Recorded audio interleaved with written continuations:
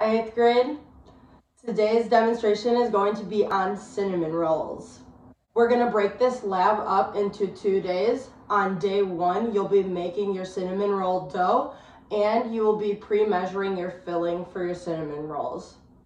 On day 2, you are going to punch down your dough, make sure that you spread that out into a rectangle, melt your butter, put the filling in there, roll it up, cut the cinnamon rolls, and then bake them, frost them, and enjoy them.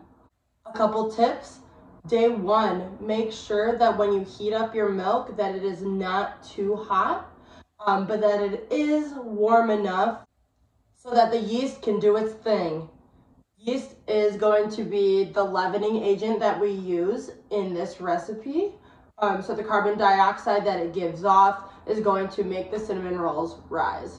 We're going to start by listing the ingredients found in dry storage on day 1. For items found in dry storage day 1, we have all-purpose flour, granulated sugar, kosher salt, fast-rising instant yeast, 2 packets, brown sugar, can be light brown or dark brown sugar, cinnamon. For day 1 ingredients found in the fridge, we have milk, we have butter. Make sure that you get 6 tablespoons total, but then you cut them into a 4 tablespoon piece and a 2 tablespoon piece. You're also going to need an egg. For day 1 tools and equipment, you're going to need your stand mixer. It looks like this or like this. And you're also going to need the bowl that comes with it. That is underneath your sinks. Everything should be under there. You are also going to need a dough hook attachment. It looks like this. You're going to need a 1 cup, 1/3 cup, and 1/4 cup measuring cup. You'll need a spoon to fluff up your flour to measure it properly.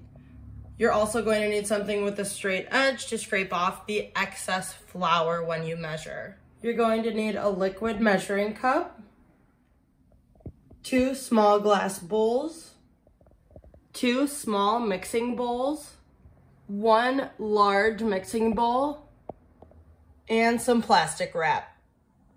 For the cinnamon sugar filling on day 1, you're going to need a small plastic bag. You'll need a 1 teaspoon measuring spoon. You'll also need a label with the date, your class period, whether you're A or B day, and then your kitchen number and color. So the first thing you're going to want to do is get 2 small mixing bowls and measure 2 cups of flour into each bowl. So 2 cups of flour in this bowl, 2 cups of flour in this bowl. Remember, our focus is on measuring, so make sure that you use a spoon to fluff up the flour. Make sure that you overfill your flour cup first, and then make sure that you level it off with something flat. I use the back of this knife, and it will get you that perfect measurement. Next, I'm gonna measure 1/3 of a cup of granulated sugar. Remember, you can just scoop in the dry measuring cup and then level off granulated sugar. I'll then measure 1 teaspoon of kosher salt. You'll also need 2 packets of fast rising instant yeast. The yeast will look like this. So, right now I am at my household and I do not have a stand mixer. So I'm gonna use this big mixing bowl as my stand mixer. And what I did here, you guys at school are going to make sure that you use your stand mixer bowl. It's the silver one.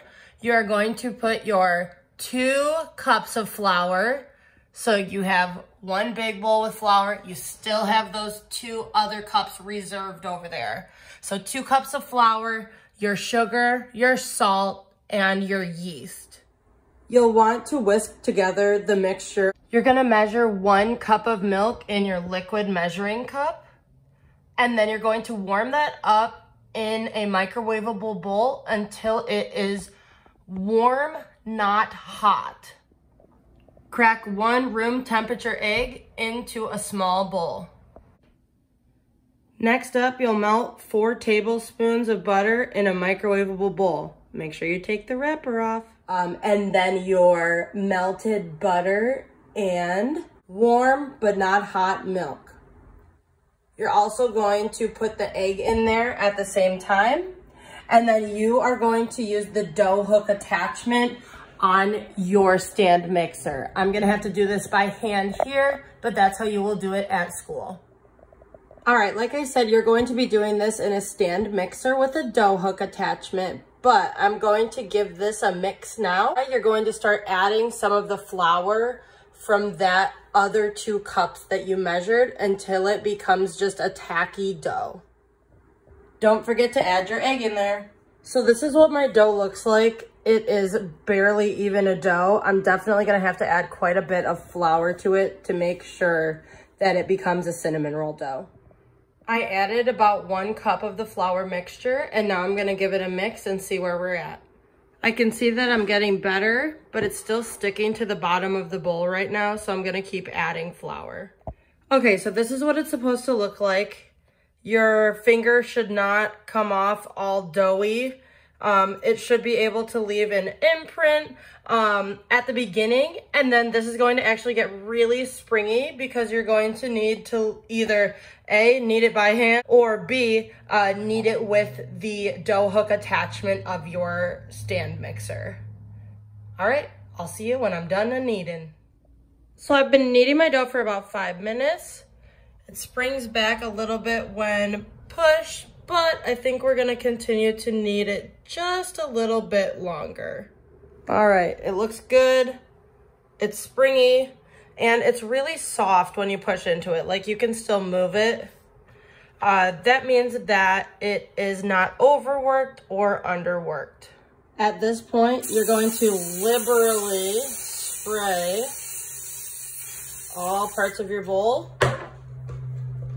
Put your dough in there, and then you're also going to give the top of the dough a spray. So it should look like this. Then I'm going to teach you how to wrap your dough properly. It's going to double in size in the fridge before next class. Okay, so to wrap your dough, you're going to get the plastic wrap and make a long line of plastic wrap. Then you're going to set the bowl down and tightly cover the bowl. All right, then you're going to bring that plastic wrap around the bowl 2 more times, turn it like this so that it almost creates a T, and make sure that it is very tightly wrapped on top. Here's how to check if you wrapped your bowl tight enough. Give it a tap. If it collapses in, that means you need to wrap it a little bit tighter. If it sounds like a little drum, then you are good to go. At this point, you are finished with day 1, as long as you have also measured out that bag of brown sugar, cinnamon, and butter. Make sure that you label your cinnamon roll dough. On day 1, you're also going to make the filling for your cinnamon rolls. So you're going to measure out 1/4 cup of brown sugar, just like so. You're also going to measure out 1 teaspoon of cinnamon and put that in the bag. To make sure that you measured your brown sugar properly, it should hold its shape. As you can see, I've measured out my brown sugar. It held its shape. I also measured out the 1 teaspoon of cinnamon. And now what I'm gonna do is mix those up a little bit and then add some butter. Okay, so I mixed up my cinnamon and my brown sugar, and then we're actually going to be melting that separately when we make our cinnamon rolls and bake them. So I just left the wrapper on. It's gonna go in the fridge. Be ready for day 2. You're going to need a rolling pin, oven mitts, and either a turner or tongs or both. First thing you'll do on day 2 is preheat your oven to 400 degrees Fahrenheit. For day 2 ingredients, you are going to need your dough. It should have about doubled in size, which mine has. You're also going to need your bag with your brown sugar, cinnamon, and that unsalted butter. However, you are going to separate and melt the butter from there in a small microwavable bowl. You're also going to need another small bowl full of flour. That is just going to be used to lightly flour the surface while we roll out our dough. Okay, so you all learned that yeast, the carbon dioxide that produces, is a leavening agent. So what that means is when the dough doubled in size, it got those air pockets in there with those CO2 bubbles. So we're actually going to punch down the dough. You can kind of hear the air escape from it. I have a rectangular mat here. I'm actually going to lightly flour that so that I can use this as a guide for how long and wide my cinnamon roll dough needs to be. At this point, I'm going to try and shape it as a rectangle the best that I can, and then I'm going to use a rolling pin.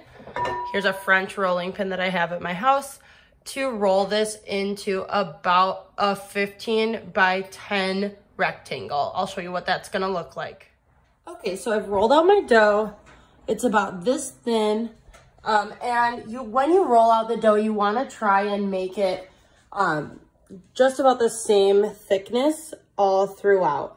So it's roughly the same size as this nonstick mat. However, it does say in the recipe to leave about an inch where there's no butter. So what I did was I rolled it out to the size of the mat, and then I rolled an additional inch. See where this line is right here? That's about an inch where I am not going to put any butter. That's my no paint zone. But at this point, I am going to spread out the butter.